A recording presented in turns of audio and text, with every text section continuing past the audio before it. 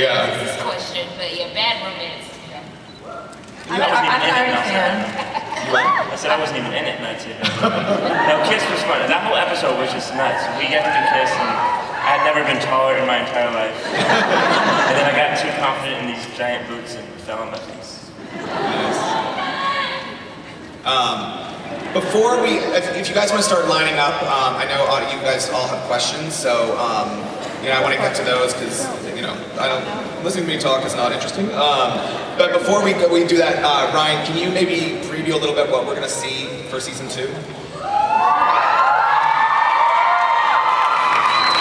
Well, interestingly enough, I think people think after the first season that we've had, which was so unexpected and nuts, people think we're going to get bigger and bigger and try and be crazier. Actually, I think we're doing it in a different direction.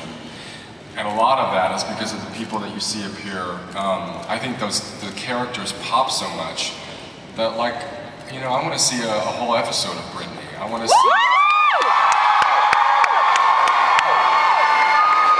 see more about Artie and Tina.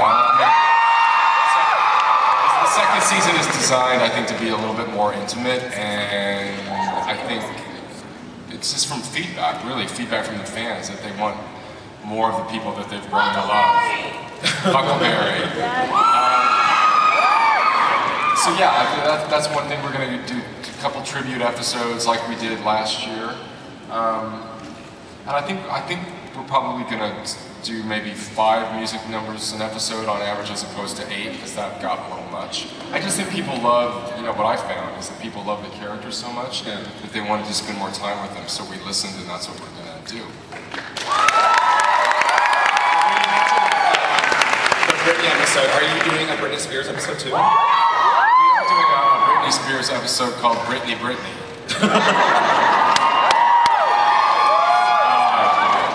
That we're doing it in a very funny way. I mean, one of my favorite things last year was Matt Morrison was asked on the red carpet, and he said, "I hope we're not doing Britney," or "I don't want to do Britney." So the entire episode is Mr. Shue saying, "I don't want to do Britney. I don't want to do Britney." And the way the cast is getting this episode tomorrow, actually, it's hot off the presses. But we're doing it in a really fun, hallucinogenic way. That sounds about right. That sounds about powerful. That sounds about right for you. And you guys also have the post-Super Bowl slot. After the Super Bowl this year, Glee will be on.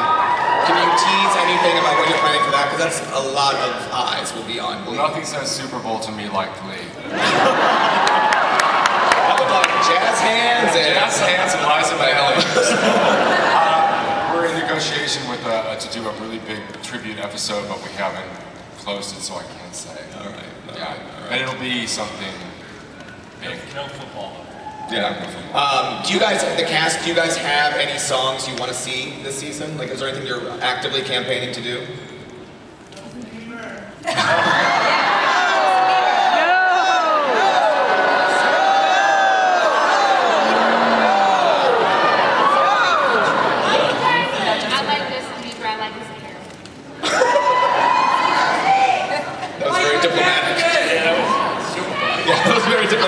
I feel like we're like boring because we don't have an answer. You what? We're boring because we don't have answers, but I think any song they give us we would love to sing. It doesn't really matter. Yeah. The fun thing is, like, they give us songs like, I never thought I'd be doing like Ike and Tina Turner. Like, you do stuff that you're like, how in the world? And then by the end of the week you've done it, and millions of people are going to see it. So that's the fun thing. Yeah. I want to do the Time Warp.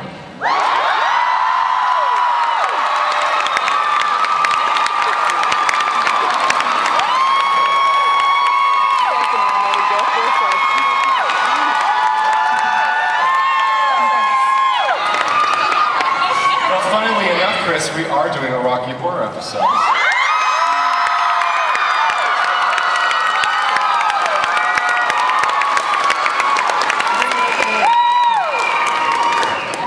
Way to play with this crowd. Way to play with this crowd. Okay, let's start taking questions from the audience. I can't see you. Where are you? I know. Where is the micro? I have no idea where the audience is. Oh, there you are. Hello? I have a question for the creative team.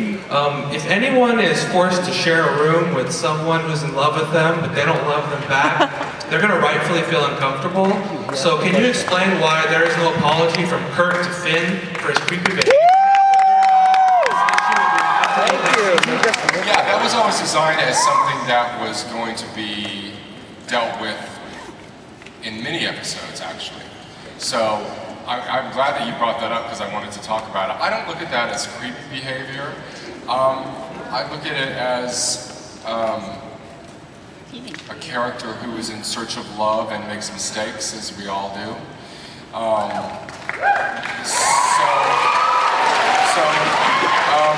But yeah, we are going to sort of revisit that, and we're revisiting it early on in the season.